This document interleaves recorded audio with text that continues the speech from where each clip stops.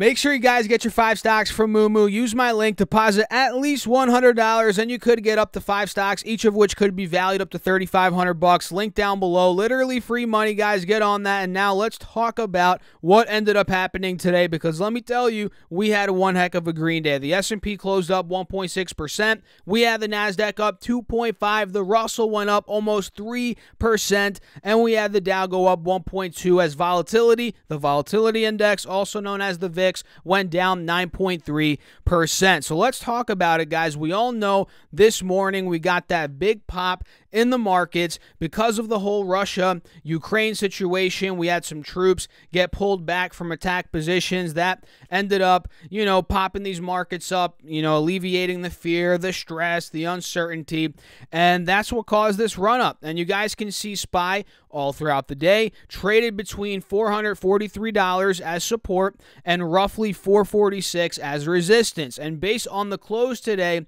we did not break out in either direction, right? We didn't break out above 446, which would have been good for the bulls, and we didn't break under 443, which would have been good for the bears. So heading into tomorrow and the rest of this week, for that matter, I'm going to be looking at SPY in this tight trading window, 3 points, roughly $3 on SPY, and I want to see what direction it picks. Same thing with Triple Q. Let me pop up Triple Q and show you guys. We covered this already in my video earlier. Well, at this point, it seems like Triple Q did break out. Wow, look at this.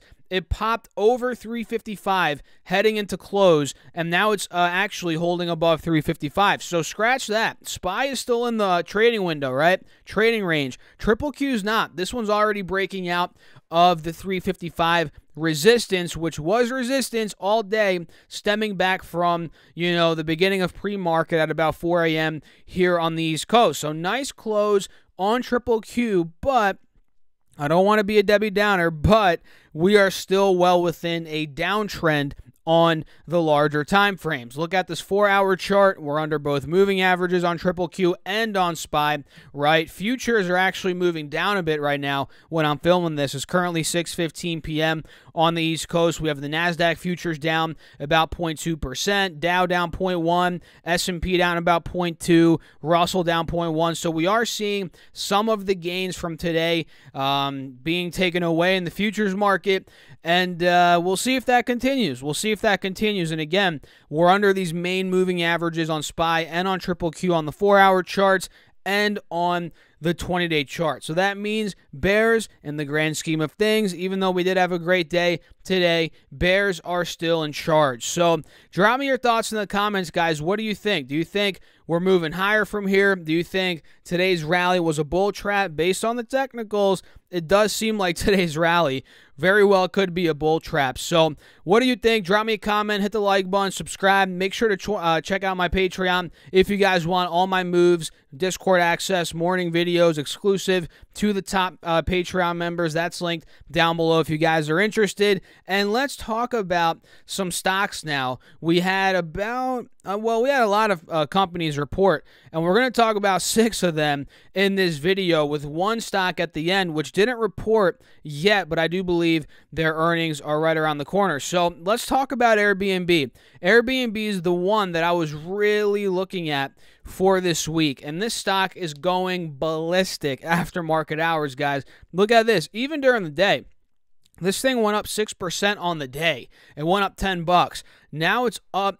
It went to the mid-90s at one point, and mind you, it closed at 180, so it popped another $15 after hours. Now it's sitting up about $7 as it did cool down a bit after that initial pop. So Airbnb, I have all the earnings here on my notes, guys, so we're not going to do a live reaction today, but we're going to talk about them either way. Airbnb crushed their numbers, guys. They crushed their numbers. Q4 revenue came in at $1.53 billion. EPS came in at 8 cents. So they made a little profit there. And what's even better is the guidance, guys. Guidance for these upcoming quarters, well, really for the next quarter, and the bookings numbers, they're looking pretty good. So Q1 sales, they're looking at about 1.41 to 1.48 billion versus the 1.24 billion estimated. So their guidance for Q1 sales blows the estimate out of the park, and they see Q1 bookings, which is a very good sign, exceeding pre-pandemic levels for the first time. That's a good sign, guys. The fact that the bookings are now higher than they were before the pandemic. And what happened during the pandemic? Well, a lot of things got shut down. Travel went down. Numbers got pretty ugly for the companies like Airbnb and any travel-oriented company. So it's great to see that the numbers for at least Airbnb are starting to come back up. And that's why we're seeing this massive pop after hours. It's not for no reason, guys. These numbers were very strong. So from 180 to 195, this thing popped 8% after hours on top of the 6% that it went up on the day.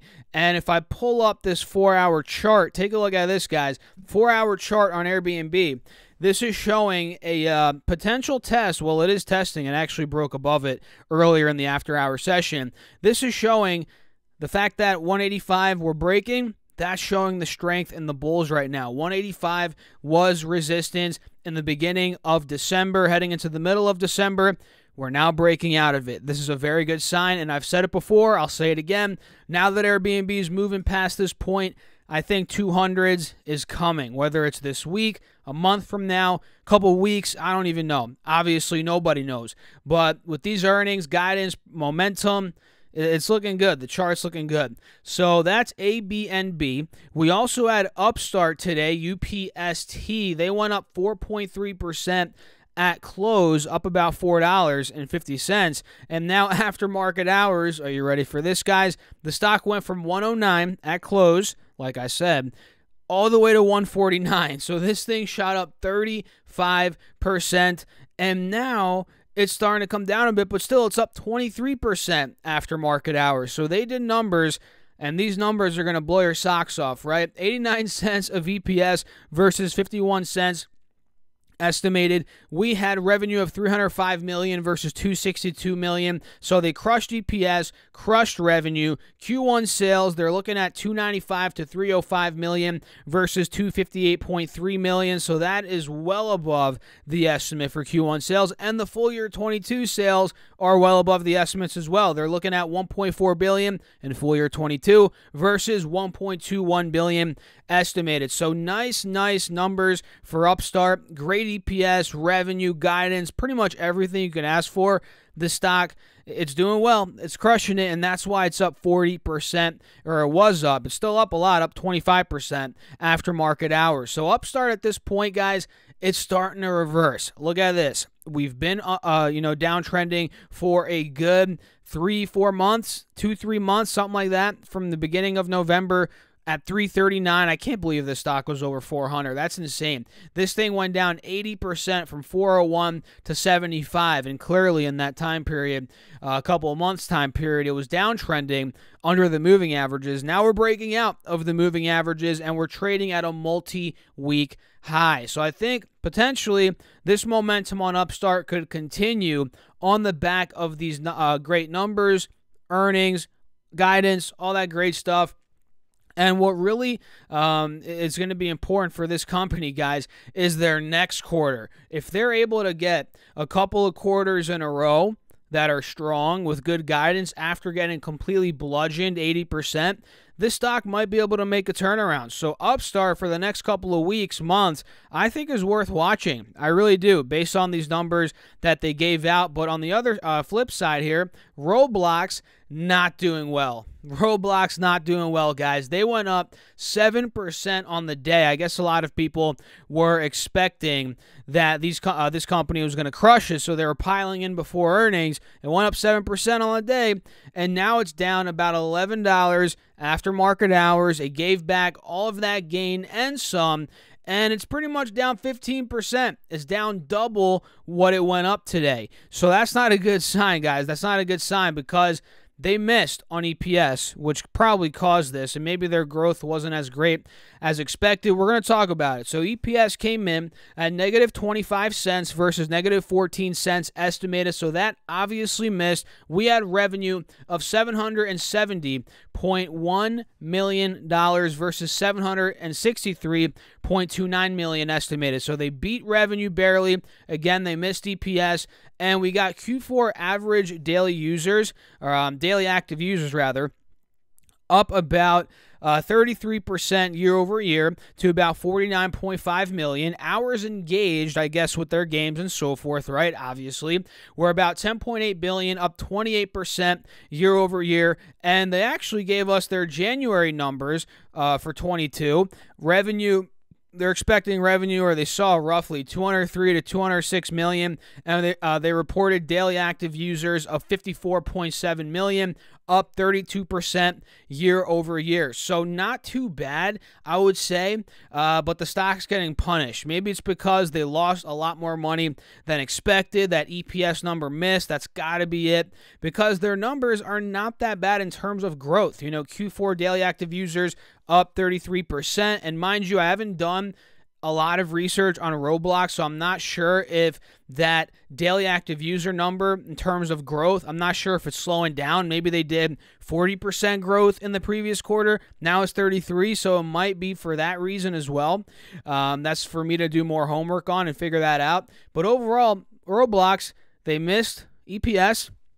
Stock's getting punished. And at this point, going back to the 4-hour chart, it is still well under the moving averages, and it's still in a downtrend, and it's clearly still in a bear market, as it's down 60% from the $141 high, which was just back in the end of November, guys, not too long ago. So for Roblox, I wouldn't really touch it unless it started to reverse, and who knows, that could happen anytime. These stocks, Roblox being a speculative, unprofitable company, a piece of news comes out, let's say Apple comes out and buys Roblox, or Roblox, they report good numbers next quarter, this could be up 30, 40, 50%.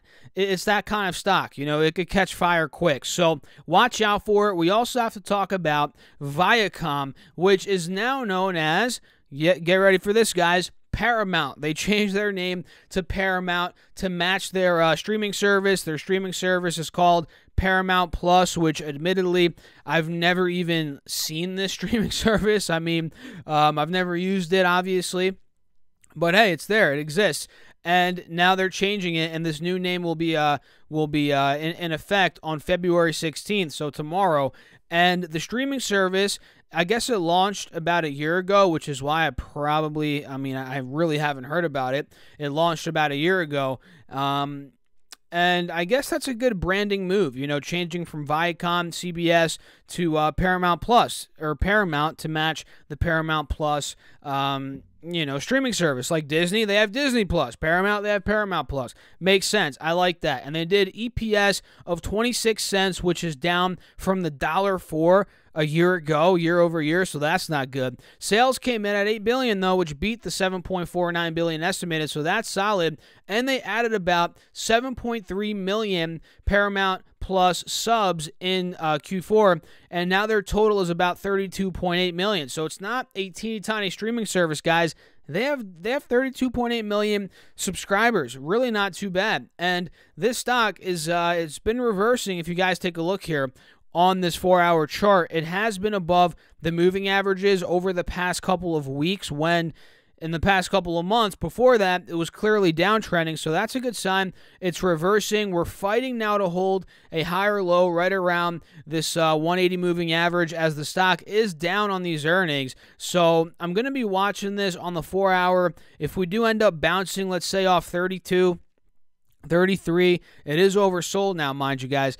We might be able to get back up mid-high 30s, and honestly, now that I'm looking at this, this really does look like an ascending triangle. Look at this. Clear resistance at about 37 as we are uptrending. So if we do pop at about 33, go to 37, that in and of itself is a 9% move. And if we break 36, 37, this thing might be flying towards the 40s. So watch out for Viacom, now known as Paramount. We also had Wynn Resorts report. Let's pop that up. They did EPS of $1.37 in the red, so they lost about $1.37 versus the $1.25 loss estimated. Revenue came in at $1.05 billion versus $994.08 million estimated. So missed EPS, beat revenue. Stock is pretty much, it was unchanged. Wow, it kind of looks pretty volatile right now. Let me show you guys this. It shot up to $100, $101 which is a good sign initially, but then it shot back down to $91, which was about a 9-10% drawdown, and now it's sitting at about $93, pretty much erasing all of the gains from today. And mind you, this stock went up about 4.5% today alone. So Wynn Resorts, I've said this before, guys, I'll say it again. I think this stock is bound to reverse if it hits above 100. There's a reason why we hit $100 and got rejected there. I mean, I've been saying this. 100 is a huge resistance on Wynn Resort stemming back from November, early mid-November. We got to break out of there. If that happens, next stop's 105, and if 105 were to break, Wynn Resorts could really start gaining some steam, kind of like Marriott has. Let me show you guys Marriott. MAR, Marriott International. They did EPS of $1.30 versus 99 cents, so they made money unlike Wynn, and they beat the estimate unlike Wynn as well. And they did revenue of $4.45 billion versus $3.98 billion estimated. So they double beat. The stock's breaking out. It went up 6% on the day. We have an ascending triangle playing out. We're above the moving averages, golden cross, literally everything you could ask for a nice breakout is playing out on Marriott. And it actually just hit an all-time high today at about $181.30. So this one, although it might be a bit overbought, you can make that argument, it's moving in the right direction. It's breaking out. Bulls are taking control. This could end up ripping further. Give it a couple weeks, months, this could go to $200. I mean, that's the momentum that it's on right now. And until the technicals prove me otherwise, that's what I'm sticking with. So Marriott is looking strong. Nvidia is also starting to look strong, guys. Look, Nvidia went up 9% on the day. We are breaking out of the moving averages slowly but surely. We have earnings coming up tomorrow after market hours. That's going to be huge. And this stock, if you guys know Nvidia, it moves a lot during earnings, before earnings, through earnings, during earnings. This thing is going to be going bananas. So if we get a pop above a clear-cut break, let me show you guys this on the 20-day chart. Notice we closed right under 267. If we break this point, and that was resistance last week, this is going to go potentially, and mind you, earnings could change this. We got to be patient and be careful. But overall, if the technicals play out, 267 breaks, we break into the 270s. This could go quickly to 285. 285 is the next gap. You guys can see it here based on this chart. You can see 285. That was resistance early in 2020, or rather early in January 22, so about a month ago. And if 285 breaks, we might be going 305. 300, 307, that's the next gap. So Nvidia is another one, like Roblox. Like I said, not as crazy as Roblox, but it can move in either direction very aggressively. And I have a feeling it's going to be breaking out to the upside. I'm not going to play the earnings, and I don't advise anybody to do that. And I'm not a financial advisor anyway. But from my experience, gambling on earnings is not smart. I'm not telling you guys what to do. But from my experience, again, I've lost money doing that more than I think I've made money. So I don't do it anymore because of that reason.